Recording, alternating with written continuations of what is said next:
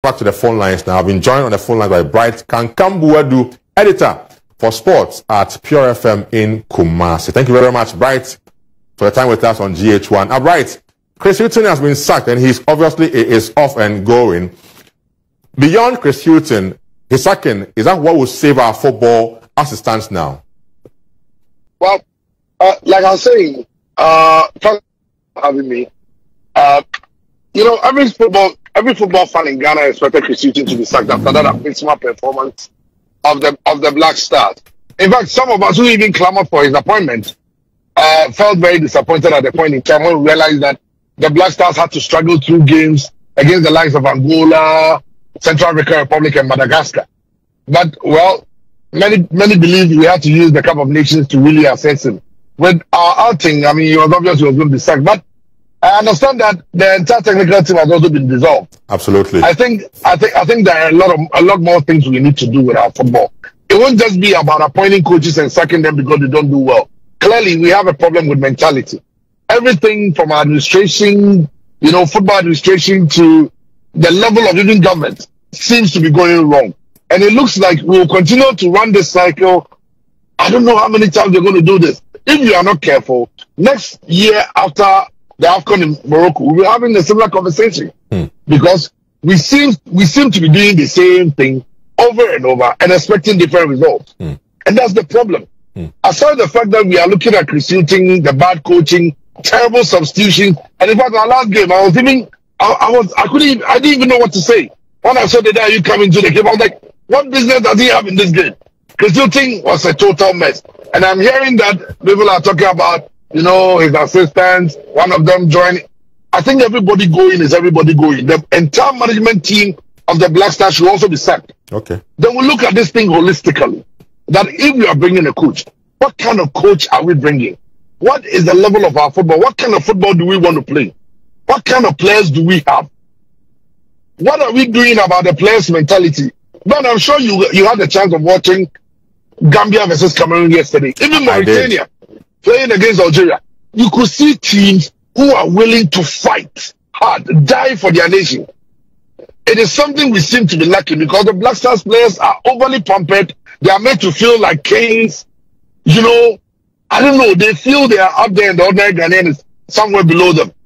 And because of that, the management committee alongside the FA seems to be, condoning this. The Black Stars, their training have to be closed. The camp, no one comes there. And, that is the way we are doing. So they have no connection with the ordinary Ghanaian. That's why they play the game as if they are playing for. It's like you have been called to play. You don't really want to play. That's why you are playing. We need a holistic change. And I know that a lot of people are talking about Okraku and the FA. Sometimes that becomes a bit difficult because they are elected into office. So the only way we can get rid of them, if it's not that they are resigning, the only way we can get rid of them is when Congress decides to pass a vote of no confidence. Aside that, they will have to keep their position and make the changes. But I expect that we have a football argument.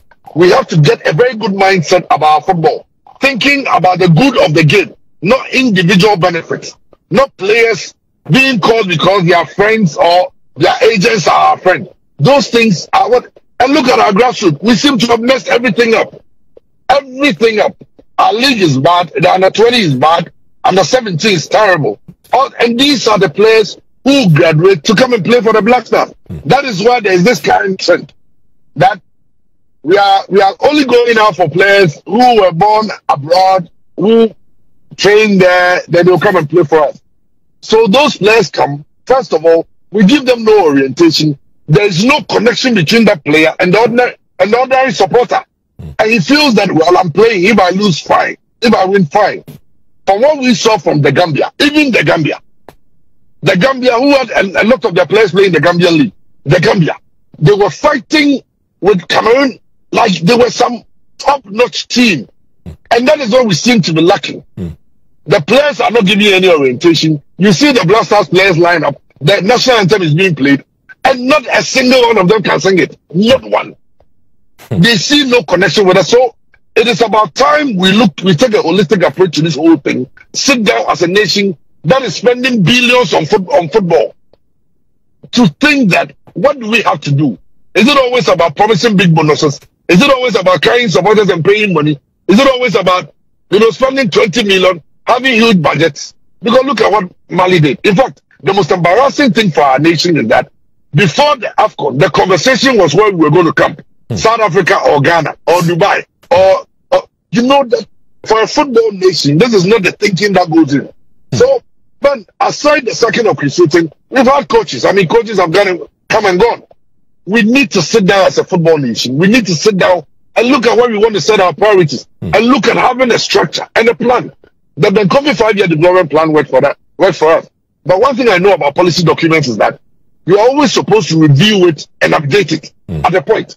Okay. So you can always go through that cycle. You have a 5-year development program going on. Immediately you get to, let's say, the 3rd year, you start another one. Okay. So by the time you get to the 5th year of this, the other one will be at the 3rd. Okay. But the thing with us is that no planning. We always want to get results because we are Ghana, and it doesn't work like that.